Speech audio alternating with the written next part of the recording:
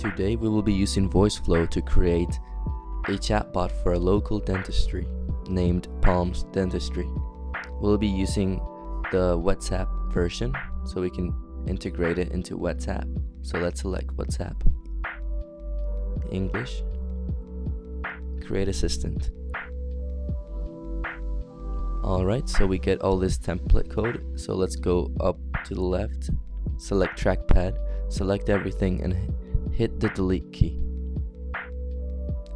Let's go over to the knowledge base and go over our site.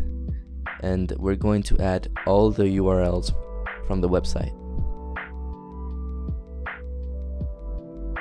Okay, now the chatbot is trained with all of the website's information. We can now get started with the introduction.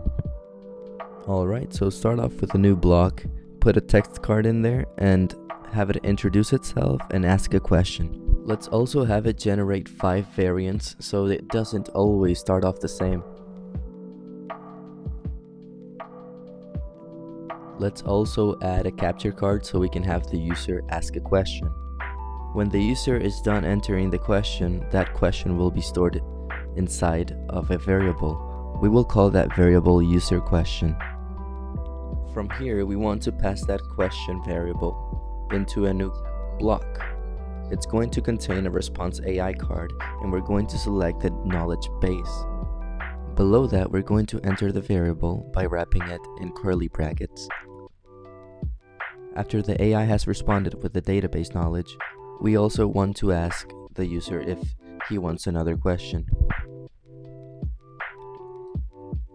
For this, we will use a choice card. We will give it 2 paths, yes and no. If the user says no, then let's tell him with a text card, have a great day, see you soon, and create variants for that so that it doesn't always say the same. Let's also grab an end card because we want to end the conversation there.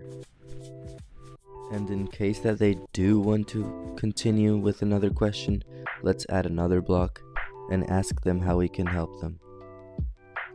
After that, we just repeat the process with the question variable. So we add the capture card, put in the same variable, and finally loop back to the AI response.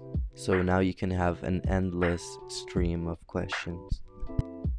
The bot should now be finished, so let's try this out.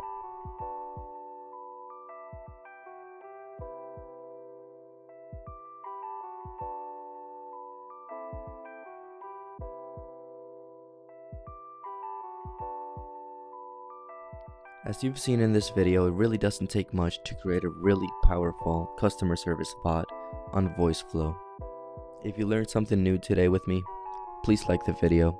I will now leave you with the WhatsApp version of the chatbot. Thank you for watching.